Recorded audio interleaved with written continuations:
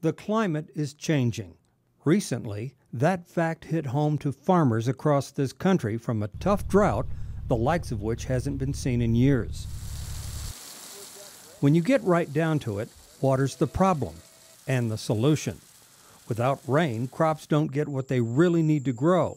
That makes efficient water use a priority for those who depend on groundwater for their crops. In this country, there are over 260,000 center pivots, circular fields with water sprinklers that rotate over the crops, bringing water directly where it's needed. But the question is, how much is enough and how much is too little? A new technology from a new company called HydroBio, backed by Los Alamos National Laboratory, is using satellite remote sensing, coupled with a new computer application to help answer that question. The reaction to targeted irrigation management has really been tremendous. At first, we were greeted with skepticism because it's such a whole new, very high-tech approach to irrigation scheduling, and it's done with satellite data as well. That we were greeted with skepticism, and now we have growers that are asking us to start working on their fields and providing them with prescriptions as soon as we can. Most center pivots cover about 120 acres and take between 3 and 7 days to irrigate a field. Center pivots are increasing in the United States and are becoming prominent in many foreign countries. So the applet is about a user interactive web-based platform that allows growers to look at the watering needs of their crops that we're receiving from satellite data. And we clip it down to the field so that we can see on a 22 by 22 meter basis the watering needs of the plants within those pixels. And what we also get to do is we also get to show them each individual field. We get to show them the charting of trends over time. So we get to look at what's happening over the last 7 days and what's happening over the next 7 days.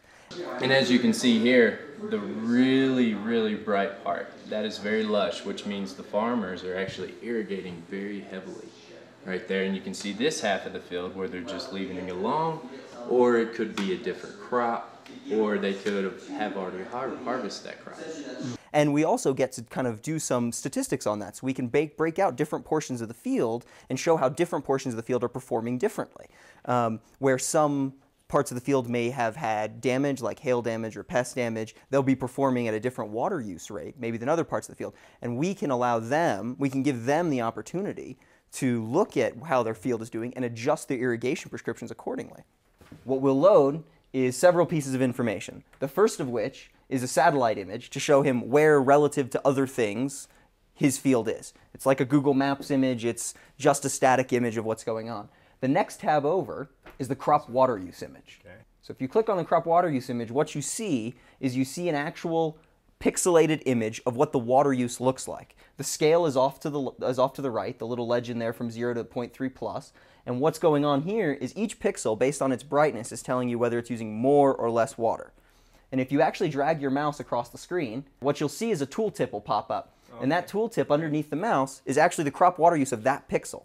And as you move the mouse around the whole image, you can see it change over time. So each of these 22 by 22 meter sections are using different water. And those are the pixels of the satellite image? Correct, correct. Pixels of the satellite image. Other pieces of information that are here is below there's a chart that shows the last 7 days as a solid line, and then the next 7 days as a forecast line for what the water use is expected to be on the average of the field. It also shows, on a blue line, it shows the rainfall that has occurred. Okay. So they're getting a bunch of information here all at once. We've also made this a little easier in showing the irrigation demand values in a text box off to the left that tells them what the irrigation demand has been for yesterday, a 3-day period, and a 7-day period, minus the rainfall that has occurred. So this would be the water that's needed to be made up in the field over the last 7 days, 3 days, or as of yesterday. This is really just one stage in development of a whole suite of things that can be developed and deployed via the web that give the growers more and more information, agronomy information, weather information, field information that they don't have now, and all they have is one login site and all the applets can be linked. We've seen this year, in 2012, that the degree of drought across the Midwest has been absolutely devastating. Many farmers have not gotten crops even from their irrigated systems. And the nice thing about Tim is that we offer a solution for that, because now we do the calculations, so the farmer can't get behind in his irrigation scheduling. This is something that we track for them every day. We're scraping data from the web on weather and following through what their crop is with growth curves that are calculated forward from each one of the satellite overpasses. So in the future, I don't really see that any pivots that we're managing, barring an act of God, are going to not get a good crop. So this is something I think that's going to revolutionize irrigated agriculture and solve the kinds of problems that we're seeing across the board on a year like 2012.